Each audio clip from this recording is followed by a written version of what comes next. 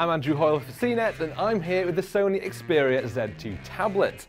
It's a 10.1-inch Android slate measuring a ridiculous 6.4mm thick, but it still packs in some seriously powerful tech. Pick the Z2 up and you'll immediately be struck by how skinny this thing actually is. It feels much more like you're grabbing a thin pamphlet than a tablet, something helped by its light weight. 10.1-inch display means it's quite wide, but that's made much worse by having such huge bezels around the screen. I mean, sure, wide bezels give you something to hold, but this is just needlessly wasted space that makes the screen look all squashed in.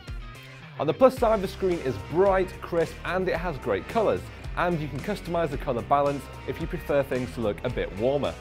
Like its predecessor, the Z2 tablet is completely waterproof, which not only keeps it safe from spilled drinks, but it also means you can happily prop it up in your kitchen while cooking, safe in the knowledge that you can rinse it under the tap when it inevitably gets covered in sauce.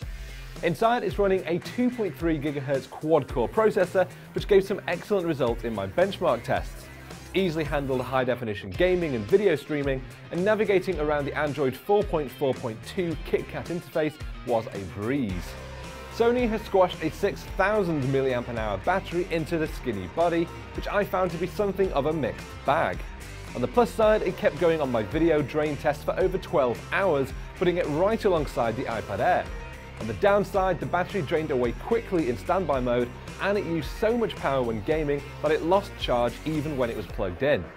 The drain test shows that the battery is very capable, so I'm more tempted to blame the software for the odd performance issues. Fingers crossed this is something that Sony can fix in a software update. Although the battery is a slight concern, the Xperia Z2 tablet is still a great looking, powerful slate.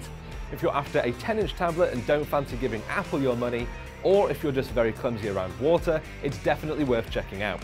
I'm Andrew Hoyle for CNET, and this is a Sony Xperia Z2 tablet.